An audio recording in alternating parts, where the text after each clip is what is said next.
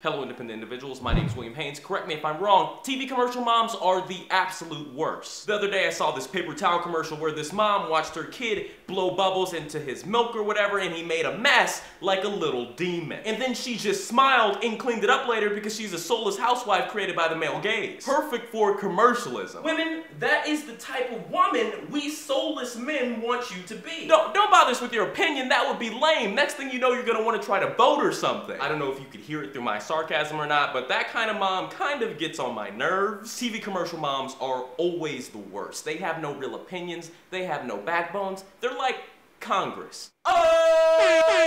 William Haynes TV just got political. I'm hot. I'm hot. I'm hot. I wish somebody would try to stop me. I swear to God, yeah, I swear. This knife is dirtier than my criminal record. These TV commercial moms need to take a page from my mother's book. It's a hard book. It's a thick book. If you make a gosh darn mess, a TV commercial mom would say. Oh, now, Billy, you are always making a mess. You're just like your father. My mom would say. Oh, hell no. Why are you blowing bubbles? You always make a mess just like you did with my life. I'm going to the casino and not coming back for a long time. What? What? Goodbye, William. That way, the child really knows its worth and place in the world. Thank you.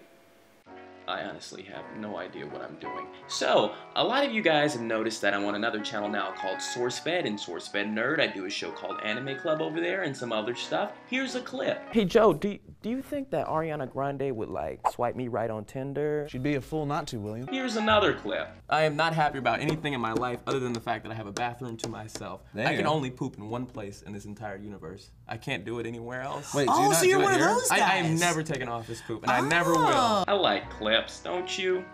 So yeah, just you can subscribe over there. Yeah, and for you Philip DeFranco fans, here's a video of me and Phil and some other people, my friends, playing basketball. You'd be very surprised to see who wins. Spoiler alert. I'm sorry. I'm really sorry.